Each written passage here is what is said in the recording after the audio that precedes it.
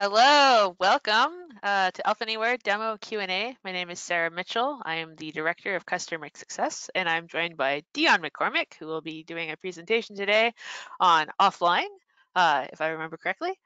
Dave is not here. Dave had some stuff he needed to take care of in his at home, so he's not going to be able to join us today. But he might join later. I don't know.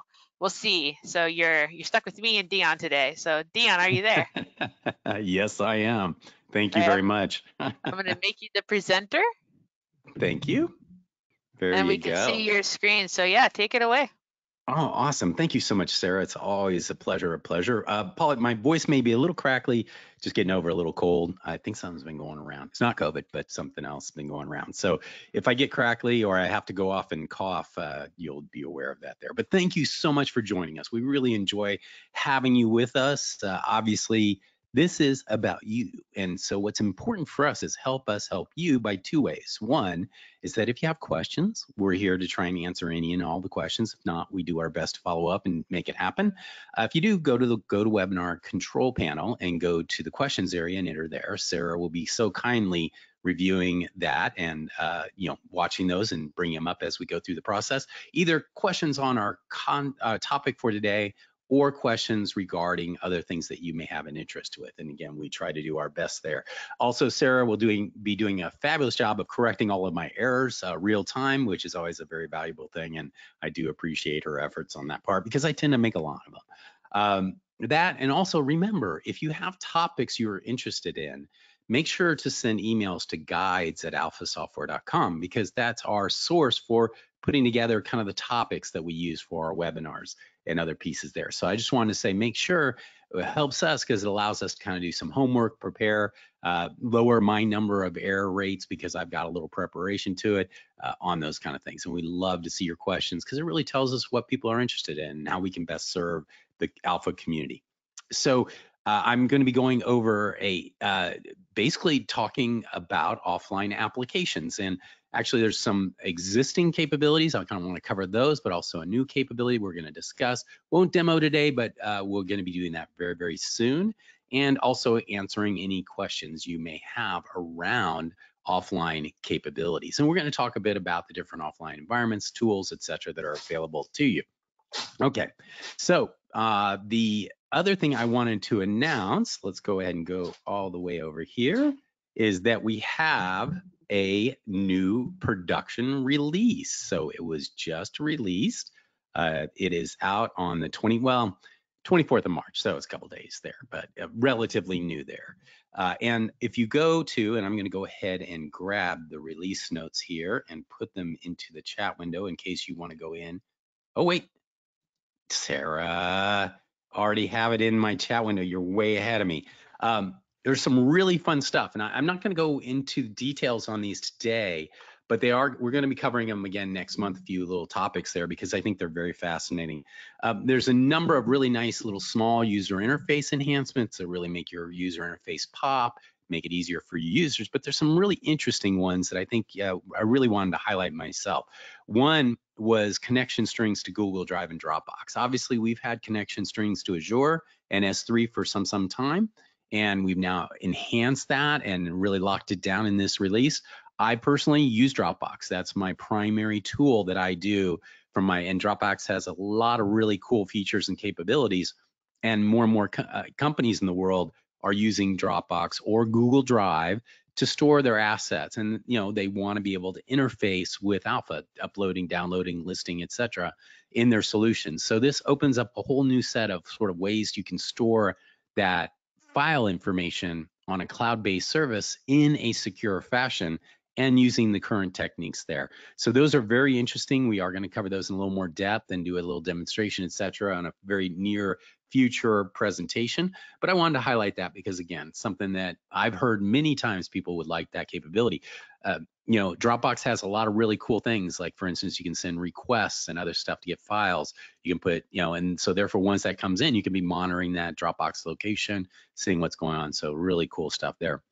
The other, which is significant, and I won't be covering today, this is a much more in-depth, but there's the Xcode CLI tools to automate your apps when you're doing mobile apps. That has a huge impact on productivity of the developers who are using Alpha to do mobile apps. It's very in-depth, but there's a great video that walks you through it. It really simplifies the process for creating your iOS versions of your apps. And so for folks that are doing a lot of development on the iOS platform using Alpha, that's a really big winner from that standpoint. And then another one I wanted to mention that we are going to touch on today. Where is it? Where is it?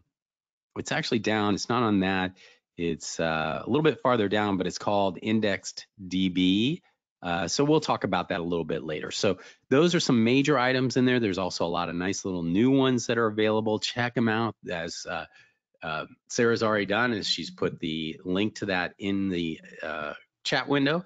And so check that out and enjoy it. So with that, I'm going to pop off and pop over back to my presentation here. Jump down. Let's go all the way down to my files here. Right there. Okay. So today what we're going to focus on is sort of a 101 on offline options. So kind of there's a new one that's come available in the new release that I want to touch on and discuss what here, but I wanted to kind of go through the different ways you can manage offline information. And this is really important, you know, in terms of because of the mobility and because more and more people are doing work out of the office, that offline capabilities. And there's really kind of two different schools of thought on that. Obviously, more and more people are going to the web browser as their primary delivery tool for applications, which puts Alpha Anywhere in a great position. Problem with the web browser, it really wasn't a great offline tool. So your traditional path was, well, I need to go and build a mobile app and do everything there. And that's how I go. And in fact, Alpha recognized that early on and built in a lot of capabilities to make that process easy. But what we've seen over the last few years is that more and more people would rather deploy apps through the web browser, not go through the whole sort of process of developing custom apps or native apps. Because they didn't need the full service. They just needed people to be able to have some data offline, be able to work offline and reconnect and connect that data in. Now, if you are looking at specific features you need from the phone, you know, lower level capabilities, then there's just no way around it. You're going to have to do sort of a native application using the toolkits. But I want to talk about the different ways that you could approach this to make your life easy and achieve it. And you kind of pick the level that you're interested in. Specifically, you know, you kind of know what your business users need and require, so you can align your requirements and what you're going to develop to that from that standpoint there. So your offline options are in your desktop or mobile web browser. So that's your first one there. The beauty of that is the fact that, you know, basically you publish it to your Alpha server and especially Alpha Cloud, and you're done. You know, you don't have to worry about that. The cons are, and I'll mention this in a few minutes, that it's not as bad anymore, but there were limitations that, you know, because of security elements, there were a lot of limitations that were placed around the ability to manage data in your web browser. Stability and other things like, was the data persistent, or did it, you know, once you close the browser window, was it gone? So therefore you're not really offline, because that's not a good thing. There were also significant limitations in terms of how much space you were able to take to be able to store data offline, and, you know, limited access to mobile hardware, meaning you didn't get all the other nice mobile capabilities from there. But again, this part is super important. People want to move quickly. They want to develop, they want to get out there, they want to make changes. They don't want to have to go through build cycles and deployment cycles and other things like that. So this is really a nice way to go, especially if you're just looking at making sure you can do some data management offline with your applications. And again, we got a new feature we'll talk about in a few moments that's really helpful on that.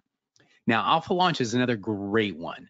You know, it's very easy to deploy. Alpha Launch is basically a pre-made Alpha application, considered a shell that's available from Alpha. There's no charge for it per se. You know, you still need the server, etc.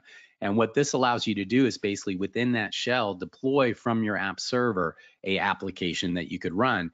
And since that shell was native, it actually gave you access to hardware.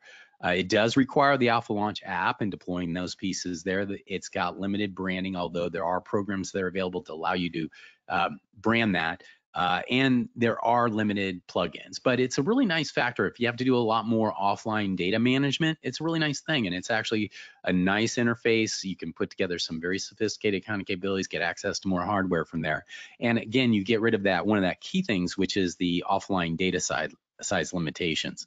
There aren't those there because the shell can use the native file system to store the data that you need for your application. And that can be a lot of data, both images, et cetera, from that standpoint there. Now, your other option is, it's called PhoneGap, but really it's not PhoneGap anymore. That's a little dated there. I didn't want to put that in there. Get rid of that. So this is where you're going to build a native app. And as I mentioned, we're continuing to make that an easy process with the Xcode command line interface tools, et cetera. So the really benefit is you kind of have full boat. You have full access to hardware. You can completely brand it any way you want. You can give App Store access where people can download it through the App Store. You can get a whole native feel on any app, whichever platform you target, using these capabilities. Obviously, it's a build process and a release process, so it's not as fast and effective as just posting something to your server. Again, that's kind of the nice thing about the alpha launch, is that middle ground, is that it has the ability, has the ability, which is really powerful, to be able to dynamically update your apps out in the field. So that's kind of one of the nice things that Alpha Launch will do for you. There are extra costs because you have to, it's not a lot, but you have to be, part of the, like for instance, Apple, you have to pay for their develop license and other pieces. And there's a complexity issue. There's more of a process versus just hitting publish. So those are your key offline options that are available for. Now, once you've kind of understood which option, you can kind of pick and choose there. I'm going to go ahead and jump. I want to go back to this issue right here because I think it's one of the coolest new features that built into it. So let's go down to it. There is a new offline option called IndexedDB. And this is a relatively new feature of browsers, of modern browsers. And again, you got to be careful that not all browsers support this. Some of the older browsers, some browsers that people may be fixed because they're in enterprises may do it. But it is essentially a key value pair database that is available in the browser for applications to use. The benefits of this cool technology is that it gives you a much larger storage space. Before, you were limited to 25 megs. I mean, it was a very limited amount of space, but now you have a much broader and larger amount of data you can manage in your application on the local device. And we have full support in our UX component, meaning that we've done all the hard work to make it easy for you to be able to use that database with your components and handle that process from there. Another item too is it's more persistent. If you shut down your browser and bring it back up, it doesn't delete all that, whereas some others do. So that your dependency level is much better in this scenario because it's a much more persistent data store that's available for the user developed there. Now, what I wanted to do is go back and talk a little bit. I wanted to bring that up because I think it's the most interesting aspect. And actually, if you're interested, if you go here and scoot down on those release notes we sent out, there is a section on it that's available. Let me keep going down. I should know a little bit there. Past these other really cool things. Come on. Security framework. Come on. Okay. It's under here. If you look for indexed space DB, here are the new capabilities and commands that are available for it. It has a little information on it from there. Things like you can check before you use it, is it available, etc. So it has a broad, and we're going to cover these in more details to do that. But the neat thing about this is, again, you now have another option on your offline capability through the web browser to be able to store more data, more persistent data, so you aren't driven to having to use another method to support your users. They can be doing offline stuff in the browser and have a much better experience from that standpoint there. Let me go there, let me go, okay. So back to this here, I wanted to then cover the two other primary ways to handle offline data. So the first one is called the client-side data cache, and that's been in there for some time. This is a neat tool that allows you, and I'm going to show you where to get to it in the actual system. But this is a tool that allows you, was kind of like IndexedDB, but again, was limited in terms of how much space you would get. But this was a really nice way to be able to download a bunch of data in your application and handle it in there. And Alpha takes care of downloading that data for you, so you don't have to worry about that. So that was a really nice feature that's available. I think people will move towards IndexedDB because it's more of a more robust version of this capability, but this still exists and is fully supported. The other is called local storage. Now, local storage has been part of the web browser landscape for many, many years. Again, this is fully managed your score by your code. It is basically a scratchpad local storage that's in the browser, but the concern was persistence on this. You didn't get the persistence you did on these other methodologies. So for instance, if they restarted their browser, you may wipe out everything in local storage and have to re-download it if necessary. If you had any changes, you'd be not in great shape. So those were some of the deficiencies. It was still nice for little small pieces and you could use that. But when it came to more significant capabilities, we'll go from there. Okay, actually I should turn off my focus. Okay, cool.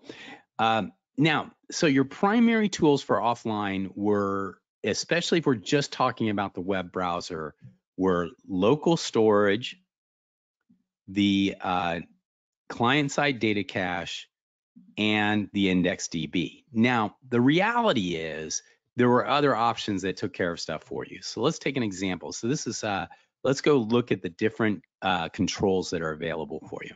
And I want to talk about the list control, because the list control is really your primary tool for offline. So really most of your stuff will be done through the list control, and it's all built in. It's really handy. It connects, it syncs, it manages data, all those pieces there. These other techniques is that if you want to expand and do more, say, call them more advanced techniques, you're able to do that. I guess that is, oh, that's my wife, by the way. So that's probably why it's saying okay. Okay, so what I want to do is walk through first the list control and talk a bit about how it manages offline data. And then I want to go through client-side data cache, local storage, and then briefly touch on the IndexedDB. By the way, there was another method called SQL database. It's really oriented around your mobile. So if you're building a full app, you could create a SQLite database and access it from there. But I think these other techniques are kind of moving ahead on that and really taking over those capabilities from here. So what, again, I want to focus on is the core fundamental tools that are in the development environment for you to be able to manage offline data. Okay, so we'll go in here, and I've got a sample program, and I just want to go ahead and set up a UX. Bear with me. And again, if you have questions and stuff, go ahead and make sure to put them into there. We'll go through those pieces here. Okay. Now I'm going to go ahead and quickly, and I like to do this in front of you, is I'm going to create a connection string, and I'm going to go ahead and create a demo connection string. I'll use SQLite for this. Okay, so I have a connection string in there. Good, just so we can do that from there. So in the UX, and we're going to talk about it, we're going to focus on the UX component because that is really the home for all of your different offline capabilities.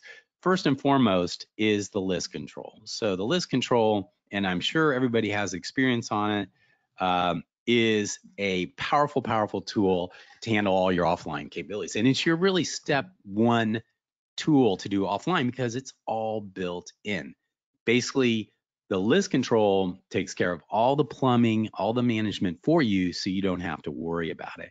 So the classic situation is I have some data on my database. I want to be able to synchronize that data and have it local on my local system there. So I'm going to connect to my backend database.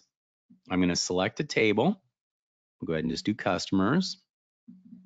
Select the fields. Okay. I can do filtering, etc. I'm going to enable a detail view so I'm able to edit that data. By the way, when you enable a detail view, it enables a whole bunch of basically underlying capabilities to then manage that data locally, trapping changes, handling synchronizations, other pieces like that. Excuse me. Oh, my mic won't. Everything's blowing apart today. And then also I want to make sure that I have disconnected operation. So the bulk of your applications are going to be, hey, I'm reading database, I'm providing it to my people out in the field, and then they're going to be able to use that information here. So I click it, it's going to create my list, It's going to also create all my controls for me and the buttons that are necessary to manage that data within it. So done. That is the essence of creating an initial offline application.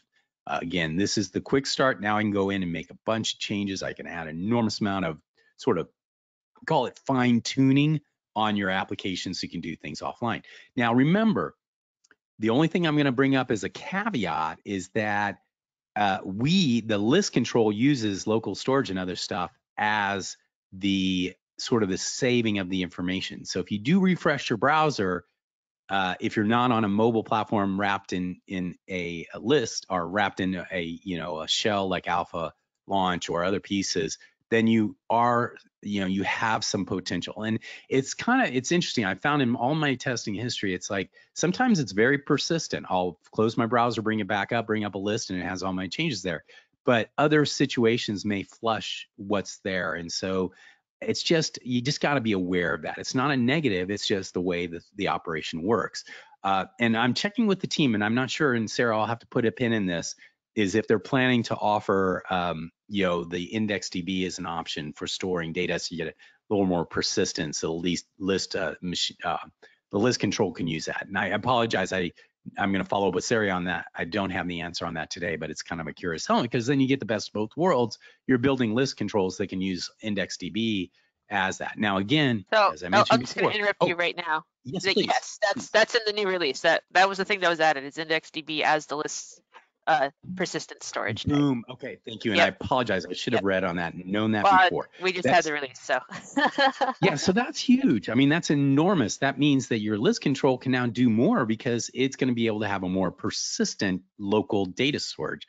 Again, the one thing that will be important, and I'm sure the list control checks, is it says, well, do you have a browser that supports IndexedDB? Because most modern ones do, but not all of them do. If they're on IE, an old IE one, there may be an issue there, but it will give you warnings and handle that stuff for you. So that's very exciting because what the list control will do is based on my query, it's going to call the database, grab a bunch of data and bring it down and store it locally, before on local storage, et cetera, but now in IndexedDB. And the cool thing about that is that can be a much larger size of data, so you can bring down a lot more information and make it more persistent in the browser. So again, you're always at risk. Like if they flush their browser and do other things like that, there's nothing we can do about that.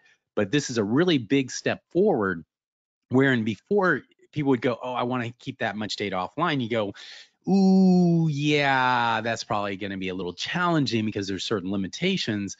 Those limitations are, so now you're not forced to go a different direction. You can go ahead and use it from there. So thank you so much, Sarah, for clarifying that for me. That's super important there. So your first and foremost tool is the list control, and it handles everything for you. When it connects, it goes, gets the data, brings it local, does all the synchronization for you, will help you do error checking in terms of making sure things are in sync, and it will even update and write the information back to the database in the back end, which is super duper helpful from there.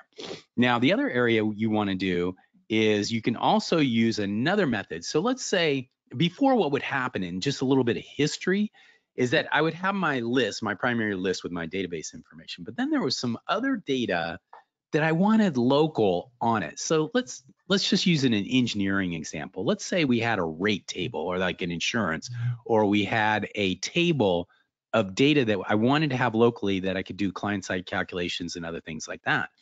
Well, historically, and this was a while back, you would create a different list and then sync that data down. Well, it's kind of overkill, because all I really wanted to do was get a set of data down that I had locally available for my my analysis when I'm on the local device. So it turned out that people would put a bunch of different lists on there, and obviously more list is more data. It's just heavier weight than you needed.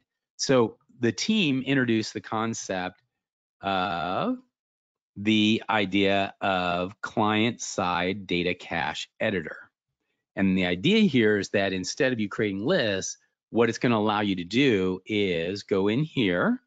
You can then add one or more data caches, basically local store of data that Alpha will take care of. And this is really cool. When it launches the UX, it's going to go up and bring this data down for you, so you don't have to write a lot of code.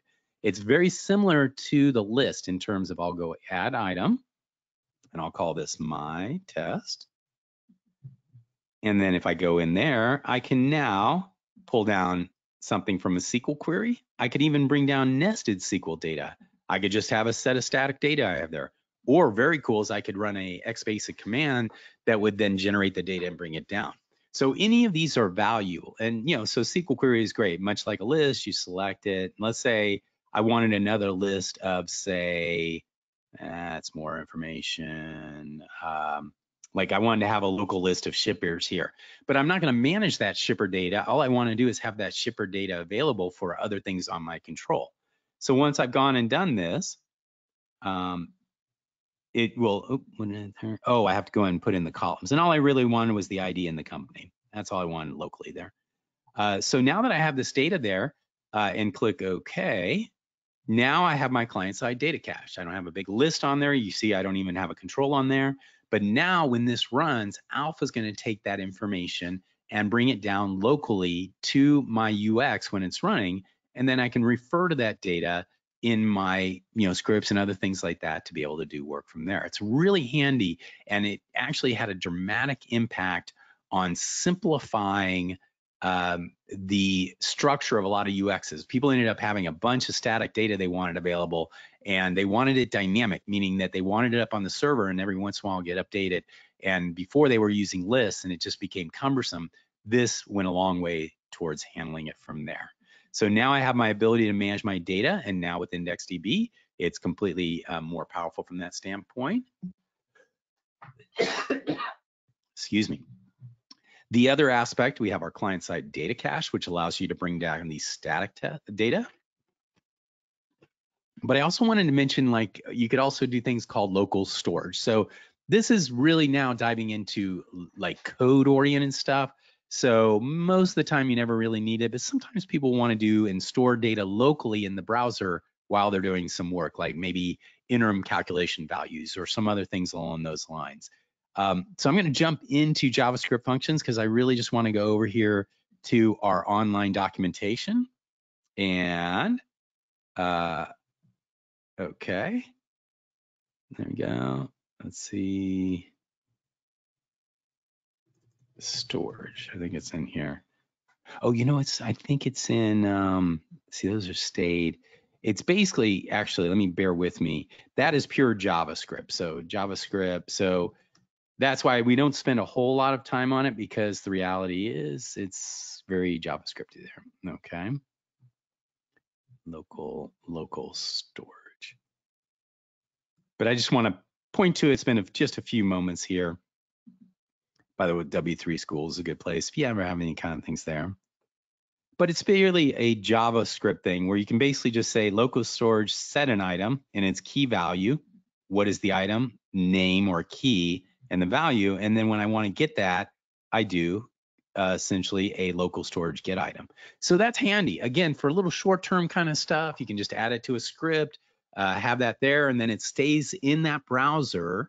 Again, I can't guarantee how long it will be there, but then it's kind of like a local state information that's available.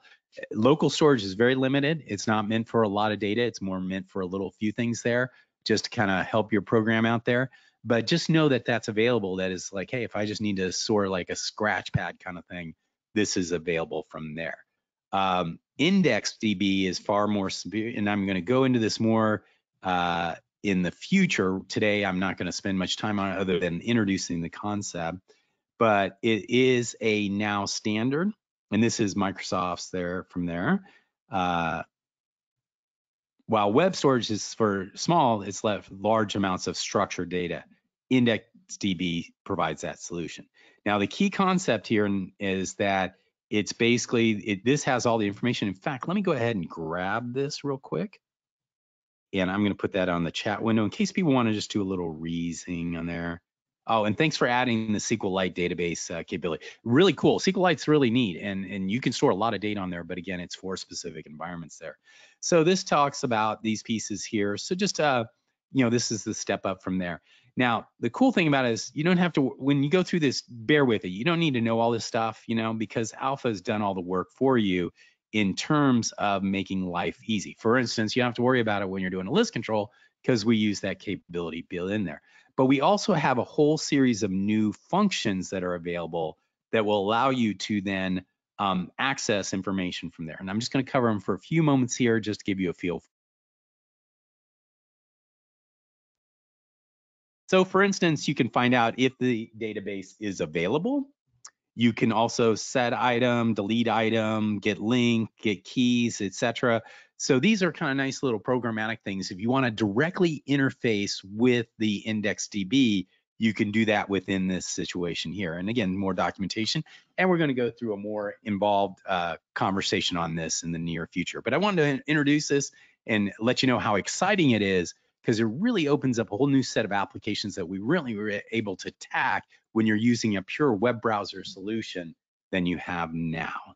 So let me go back to my thing there. So again, we have the new IndexedDB that is available. You can use any mix of these different ones. So the cool thing is thinking that it has a whole series of toolkits, and you can pick the tool that's going to be the most appropriate thing for your item. Some are easier in terms of there's less, coding. Some are more code intensive.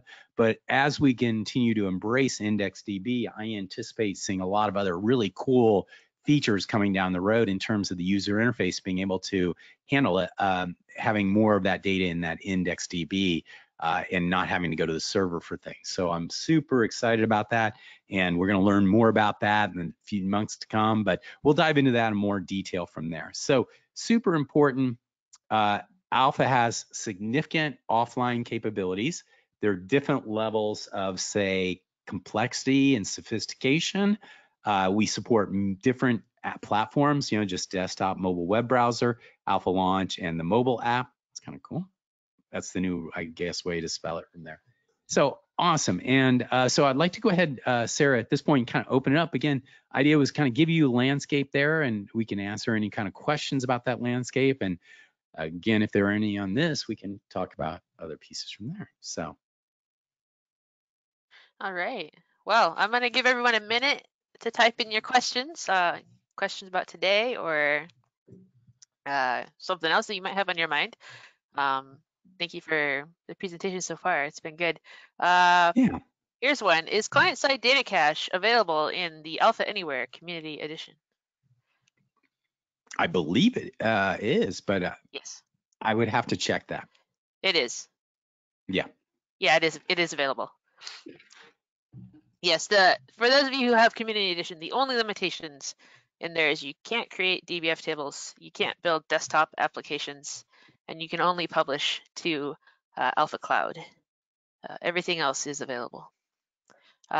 Could you show, Dion, could you show again how to get to the menu that lists the client-side data cache in Alpha Anywhere?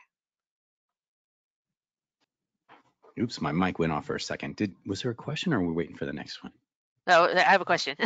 Someone wants to see where is the client-side data cache menu? How did you find that? Can you show that again? Oh, good point. And I apologize if I went that too quickly. Is that when you're in your UX here, there is a menu up here at top, and there's a lot of really cool stuff buried in here. And if you go down to client-side data cache editor, be careful. Data series is different. We want to talk about client-side.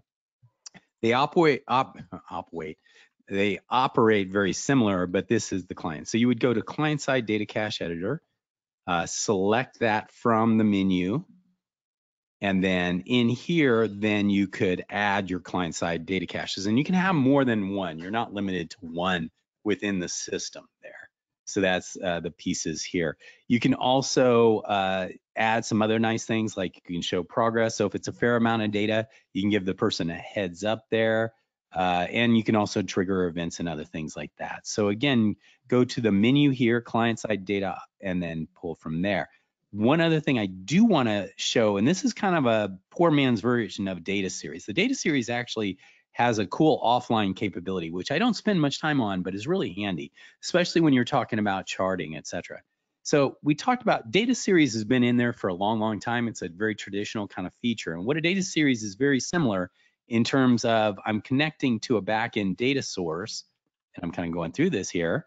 And here are my different data sources. Now, originally, data series were online only. That was the trick, and that was important to understand. That's why they kind of introduced the client-side data cache, because it was really meant for offline capability. But one of the cool things that are now available is I can essentially use the data series, and there's a new feature here called Publish Data Series Data to Client Side. And so what it'll do is it'll run, and you can click on that, and this data series is now available client side. Now, a couple things that are different between the two of them. First and foremost, the data series is not as flexible and programmable as the client-side data cache, because the client-side data cache was built from day one to handle complex kind of offline capabilities. Data series was in there. This was added to say, well, if you want to pull this down, go ahead and do that. So just you can play with both. They're both available. One thing that's cool about data series is that certain controls can use data series as a source of information. So there's some cool kind of neat things I've found over the days that you can do those kind of pieces there. But I would say if you're starting from scratch, really do focus on the client-side data cache editor, because that's going to give you the most modern, most clear, access to these tools there. And again, as I mentioned, this IndexedDB is a game changer. It's really important, and we already have functions in there, but we're going to probably see a lot more cool capabilities come along as the team. They basically put in all the plumbing. Now that we have the plumbing in the alpha solution and all those and kind of checked out and working great, now they can layer on top of that a lot of really fun, cool stuff. And I know they have a lot of tricks up their sleeve they're planning to spring on us in the near future. Thank you. Cool. Good question. Thank you. Yeah, good for going over that again. And then let me see if there's, I think I saw another one on data cache. Oh no, here's one on offline storage. Does the ViewBox support the same offline storage features as the list? It does. Well, let me go ahead and show you a ViewBox here. So I'll just go ahead and stick in a ViewBox here. Very important is that first, right out of the gate, the ViewBox is really a display technology. The list control is both display, edit, and sync. So if you're going to do any kind of offline editing, you really go to it is the list. But one of the coolest thing about this is that the ViewBox can actually use the list control as its data source, which is really powerful. But let me go ahead and add a ViewBox real quick. And let me go ahead and show you the data sources, just so you're aware of what data sources here. So we'll go here. Then I can go into test, go to my data source. I'm going to say it is HTML, just means it's an HTML box, but then data here. So I went to the data source, ViewBox type, and made it data. Now we can go in here and we can say, where do we get that data? As you can see, you can get database query, you can get a REST API, static JSON, a JavaScript function. Now, what's kind of cool is that right away, if I already have a list on there, I can then use the ViewBox as a really nice way to present data in the list control. And it will take care of synchronizing it and taking care of that from the standpoint of if you click a row on the list is going to show in the ViewBox, and it makes it, you can really create very nice presentation because the ViewBox is essentially HTML and CSS, and more people can just drop pre-made bootstrap things and other things in there and make them look fabulous from that standpoint. But I do want to highlight real quick JavaScript function. JavaScript function means I can write a little function, and guess what? There are a lot of functions built into our JavaScript library for interacting with client-side data cache. So if you're a little bit more sophisticated, you could actually use the client-side data cache and wire it up to a ViewBox there. Now, again, when you're talking about doing editing, you really want to stay away from that. You really just want to use the list control. It does everything for you, handles it. That's really good there. But if you're a little bit more adventuresome, you can look at using, say, a client-side data cache and a JavaScript function to do it from there. Now I can anticipate down the road, maybe this will be IndexedDB, who knows? So we'll see as they explore and expand the technology from there. A couple of things that are nice is the REST API. So if you just want to pull an API and show it on the screen in a nice way, it's easy to do it that way. Custom is where you can actually even have like a XBasic function on your server that you can call to grab that data and present it on the user interface for the person.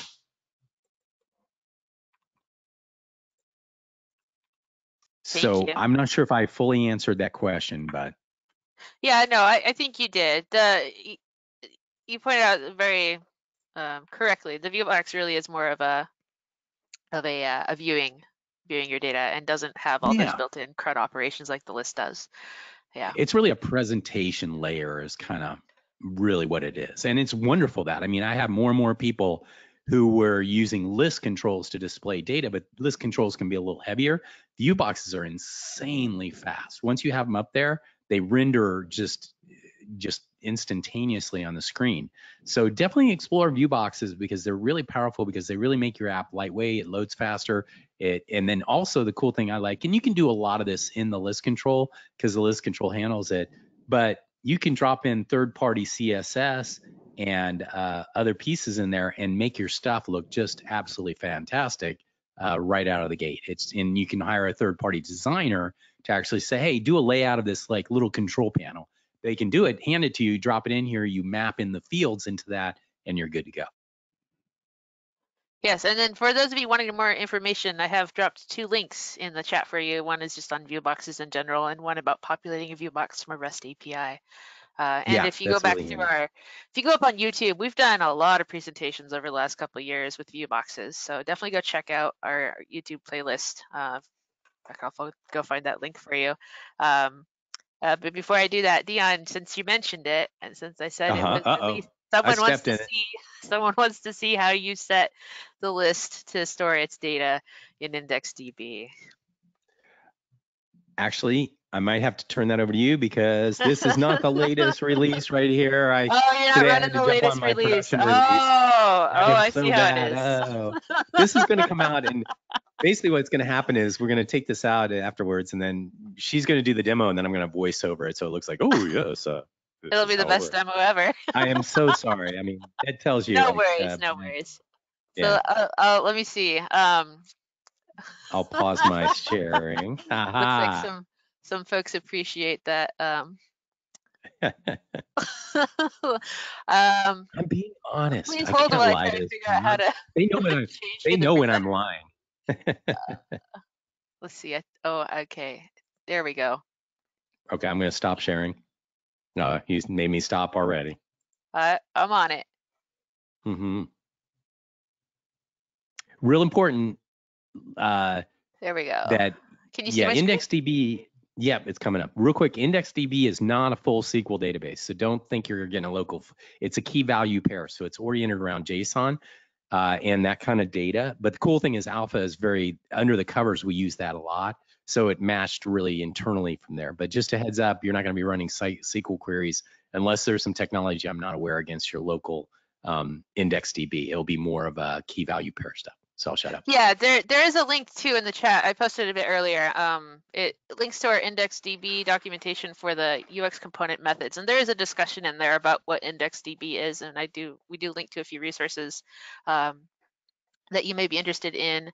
It's a bit different than a SQL database, but Yeah. it's good to And to know be about. honest, that's where the industry is going. I mean, SQL will be around forever, but more and more modern applications are using kind of what are called Yeah. NoSQL databases like Mongo and Couch, and this is a form of that. Yes. I can't wait. And they've always tried it, but someone just needs to write like a SQL. I know they're trying to, but like if I could just take a pure SQL call and make it against a NoSQL database, I would be happy, happy, happy. But alas. That's Alas, I think the that's a pipe opposite of dream. You have to, NoSQL, though. I know it is. Well, it's like I want no sequel. Yeah. All right. Well, since I've been able to take over presentation here, I did want to mention next month, guys. We've already planned out our webinars, and there is interest in it. And I just want to let you know what's coming up here next week, April 6th. We are doing a new feature review. So any of the features that you see in the nightly build in the release notes, any of those new things, or even some that may have come in a previous build 8000, I think was the one right before the one we just released. That's correct. I've been using You have 8,000 questions for a about while. That those? was a good build. Go ahead. Yeah. Go ahead and That send us was, those you know, questions about those features you might be interested in. It's not going to take us very long to just go through a review of what's in the new release. So if there's some specific feature that you want to know a little bit more about that isn't already scheduled for the 20th or 27th of April, because we're going to be doing a deep dive on IndexedDB with lists and client-side data cache, as well as looking at the new storage connections for Dropbox and Google Drive. yeah. Get those into us before next week, and we will be happy to address it as part of the presentation. And then on the 13th, we're sneaking in another mobile development webinar on image capture. We started off, we did a couple this month on building apps for Android using Cordova CLI. And just in the near term for the next couple of months, we're going to try to keep talking about mobile and looking at the different things you can do with it. So if there's something you want to see done in mobile later down the line, also send in those requests to guides@alphasoftware.com. And I don't remember the last slide. Yes, there we go. Send us your questions. But so someone asked about list How do as a you data source. list control? Let's build developer edition 8099. 8099. Yeah, there's good builds and bad builds. 8,000 was a good build. And I'm sure this one's fabulous. Oh, I'm sure this one's great too. Yeah. So this may take a moment to launch. I'm just going to make a new workspace here. The name isn't really important. But one of the changes, one of the new features in this release, if I if I have the right thing selected here, all files, new, web component, UX. Start with a blank one. If you have a list, and we'll just add in a list here using add control. I'll pick a list. I'm gonna take the defaults. I could have gone through the Genie. Yeah, the quick start. There's a bit of a refresh thing that happens when I'm sharing my screen over the internet. So there we go. This seems to happen a lot with the go to webinar. But I'll just quickly build a connection string. We'll create one called the Northwind connection string. I'm going to keep the copy I already have. I'll select that. We'll get our favorite table, customers. And we'll get all the fields here. Let's just get all of them. And down here, I think it's on this tab. It could be under wrong. the advanced. You may need to expand the advanced. It might be in list properties. Here we go. Persist data to storage.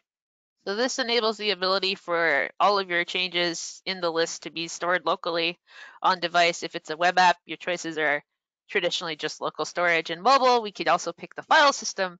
But one of the new options that you will now see in here is IndexedDB. Notice it's IndexedDB, not IndexedDB. If you're looking for this documentation in the release notes, that's just something to be aware of. But all you have to do is pick that. And if it's available, it will be used. I believe if it's not available, it will fall back to local storage. So keep that in mind. But it tries its best. It's not going to fail outright.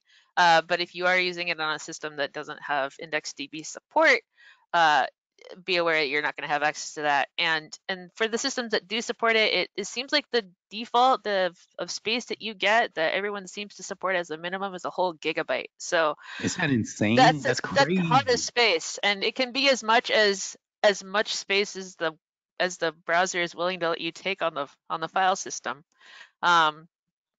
What's better, IndexedDB or file system? Well, on mobile, it might be pros and cons there. On web, you can't use the file system, so that's a huge reason to use IndexedDB. But that's it. You pick this, you're ready to go. Thank you, Sarah. Yeah. Oh, I gotta put a layout in here if I want to save it. I always forget that. There we go. And save it, and then that's it. We're ready to go. So that's the new IndexedDB, and Dion will be going over that in depth later this next month. Yeah, we're going to be doing more work on that and showing more details on how to interact with it. There's you can programmatically interact with it, which is kind of nice because you could almost use it like your own client-side data cache, so you can start centralizing certain things around there. So it's pretty handy from there. The only thing I'd say is, and I'll have to check, how do you populate the IndexedDB other than outside of a list? But I'll work on getting the information. Those are some of the nuances I want to cover when we talk about that, so people kind of understand the box within what has been implemented so far. So yeah, definitely. But yeah, it's there, it's new, try it out. Man, everybody's going to start putting their images back in the database if they get a gig of space on instead of having an external. Now you can just parse those images right into the local store or into the IndexedDB and shove it back up onto the server. So someone has asked Dion recommendations for browsers to avoid, and I want to point this out.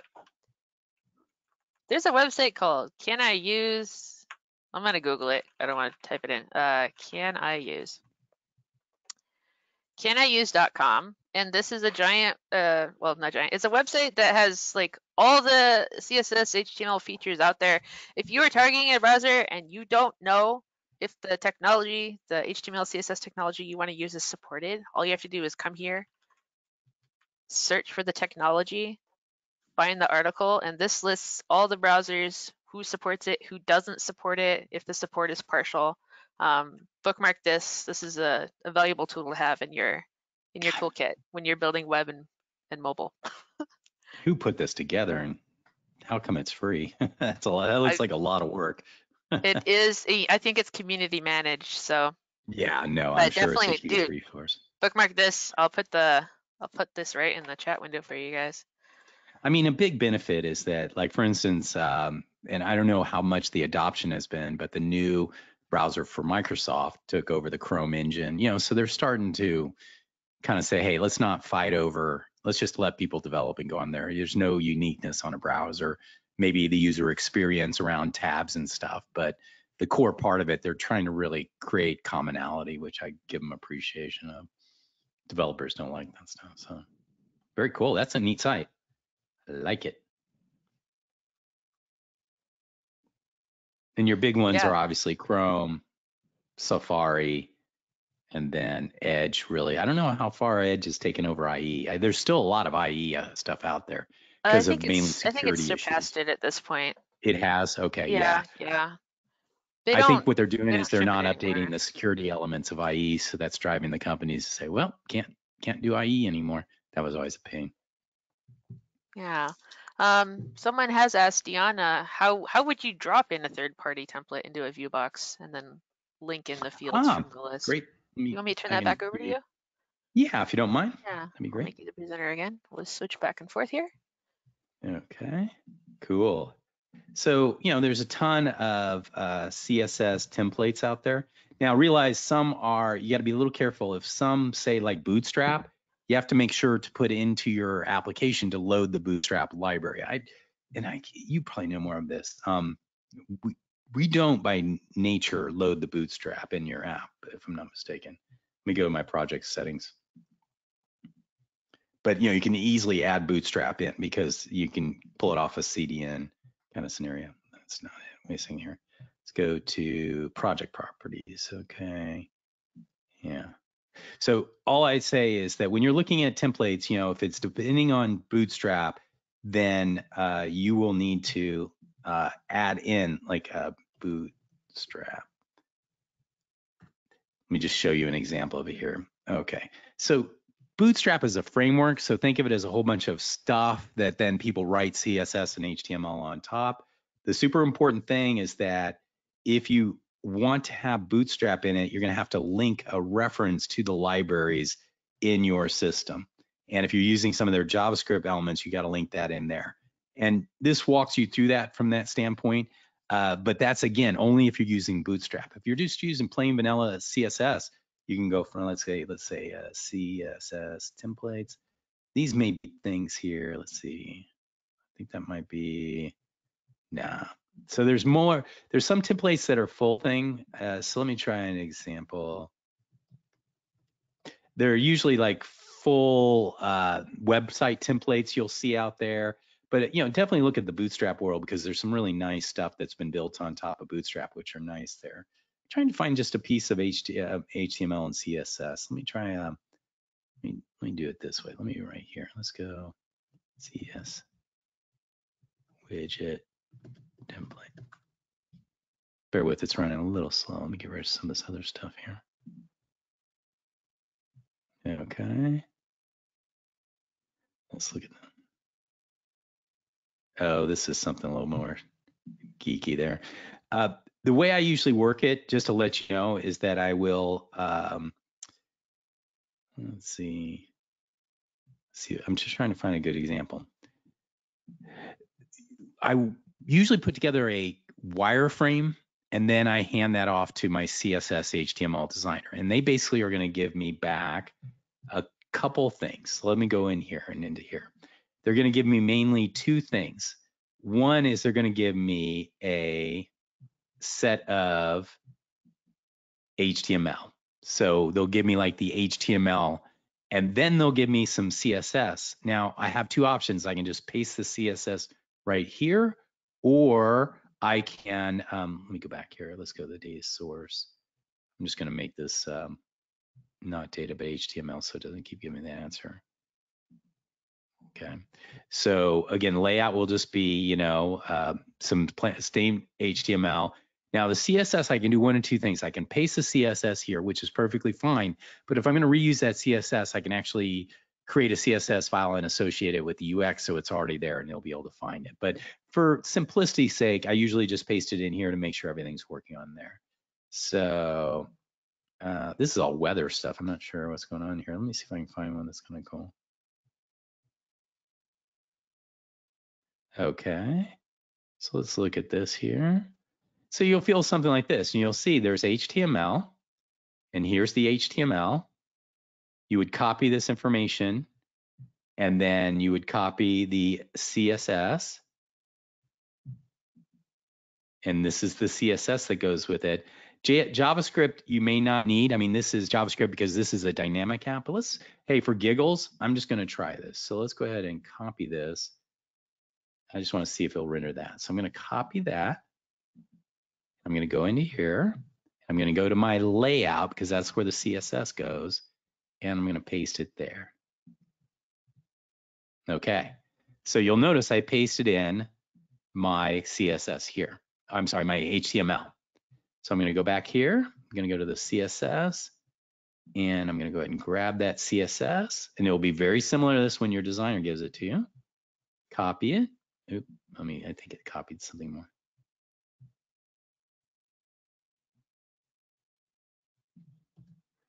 Go here, I go into the CSS, I paste it there, and then I don't know if preview will work here, but let's take a look at it.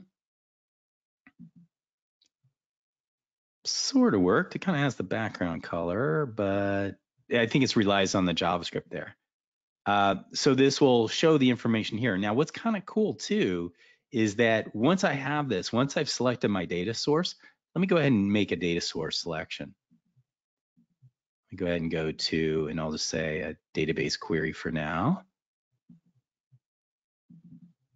And we'll go fields here, say customers. There we go there. Now, once I have connected to my data in my ViewBox layout, I can go to a position in my layout, let's say at this location right here. Let me see if there's something more interesting here. Like instead of this, I want to actually put in a data element. I can then insert a field and insert one of those fields, and you'll notice it has the curly brackets. So the cool thing about that is once I have my HTML and CSS, I can now tie it to my data source. So Alpha will take care of presenting that to the user in there. So let's just for giggles, I know preview is kind of a little problematic. Let me just see what this looks like when I actually do a working preview. I don't think it's going to look anything because I think it depends on that JavaScript to actually present the data in the in there. But who knows? We'll see what happens there. Oh yeah, I guess some of it's in there.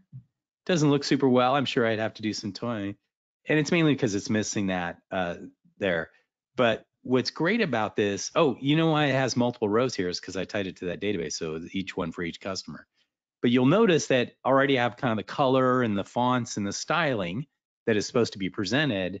That is all driven by the layout and the CSS. Now, this is probably more complex than you'll see. My stuff is usually pretty simple because I'm not doing any really super amazing kind of stuff.